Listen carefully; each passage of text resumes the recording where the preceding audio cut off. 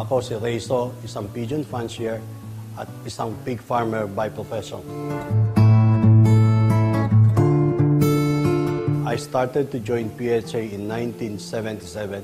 A classmate of mine is a member of PHA and a pigeon fancier.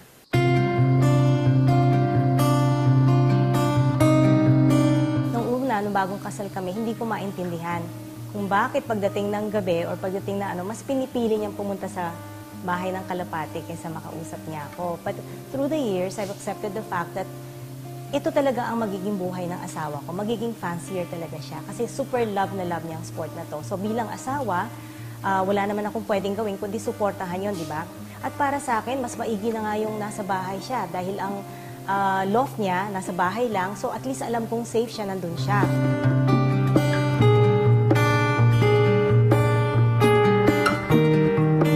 May classmate ako sa college, member ng PHA na nagkakalapate. So, kinonvince niya akong mag-alaga ng ibon. Kasi may competition may challenge So, I tried, ngayon pala, hindi na ako kuha sa swerte. Talagang kailangan magaling ang ibon, magaling ka para manalo.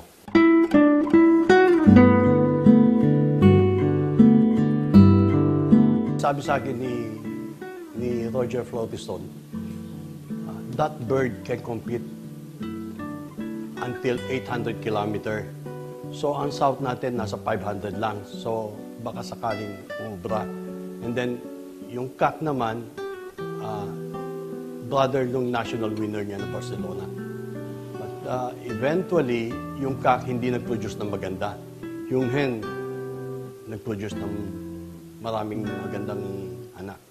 Ito ang foundation hen ko. No? This is imported birds coming from Roger Florison. Kasi that hen produce a lot of winner and eventually the winner becomes a good breeder. 16 years old siya ngayon. But he cannot produce anymore. Well, dahil producer siya, dito na lang siya. Na-acquire ko yon 1999. So hanggang ngayon,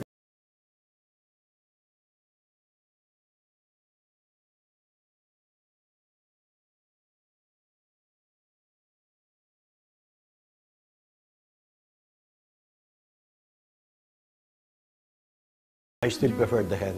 Mas consistent ang babae sa lalaki. But for the national race for MacArthur, mas gusto ko lalaki. Itong black hen na to, last year, overall ko sa North. Number 10 yata. These are Peter Van der Merwe's bloodline. It's a middle distance bird.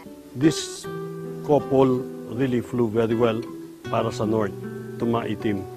Mas matibay ang lalaki when it comes to longer distance tsaka sa weather natin mainit. Based on my experience. Ito si Iron Man.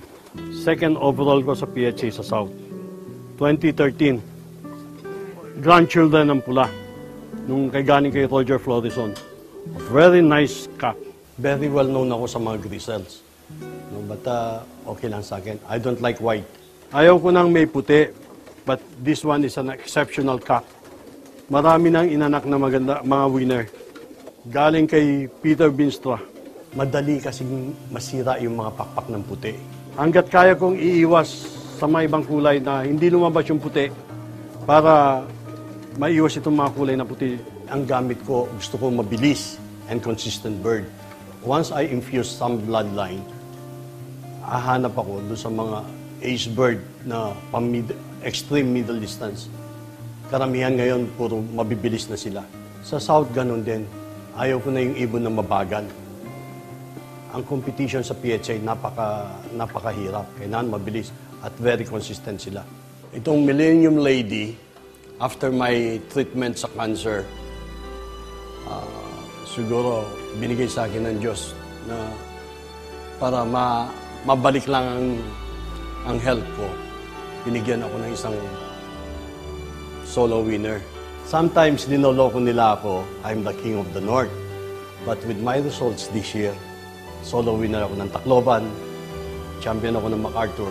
So, Sila na lang kaya mag-comment doon. I'm the king of the north and king of the south. Last summer, napakasama ng panahon sa Tacloban. Solo winner ito. The only bird clock in Tacloban. Lahat na nananalo sa PHA, iniidolo ko. Kasi kung hindi ka magaling, hindi ka mananalo sa PHA. Competition was very, very tough. So, magagaling lahat sila. Itong trophy na hawak ko, ito ang trophy na pinanalo namin sa Taiwan. Overall champion out of 3,800 birds. It was in 2005, I think. It's a challenge on my part, accomplishment. Maganda na results, maganda mga genetics namin, kaya even in Taiwan, nakakapanalo kami.